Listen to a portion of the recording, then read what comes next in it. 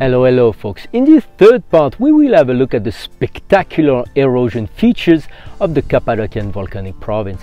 In general, it is believed that the crust started to rebound 5 million years ago, following the crustal dripping episode. The result of the added relief was that it was much easier for the rivers and water to carve and erode the rocks.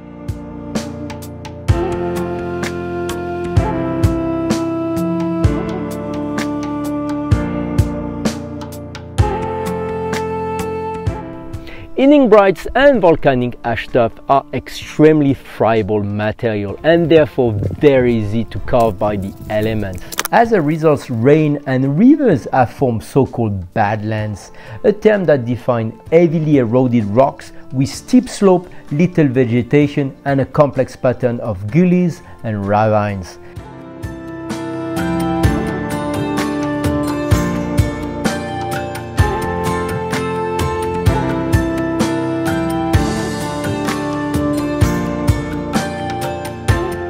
Behind me you can see how easily the river carved through the Ignimbrite because it's such a friable and soft rocks.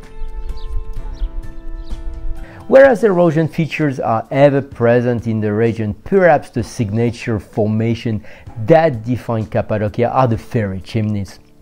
They look like giant pinnacles or mushrooms and are the product of extreme erosion of gullies.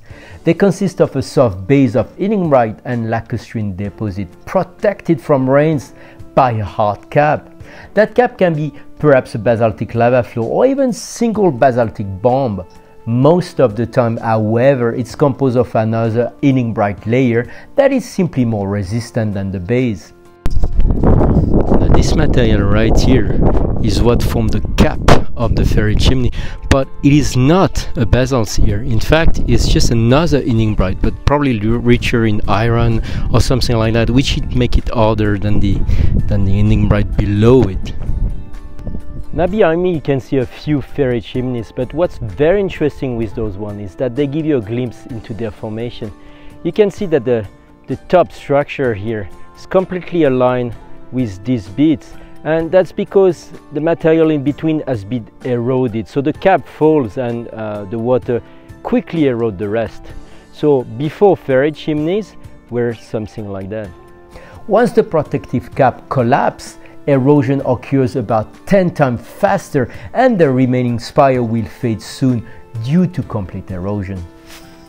Now when the chimney loses cap, the water can circulate on the very soft base and everything gets altered in no time. Look at that, it's just so friable.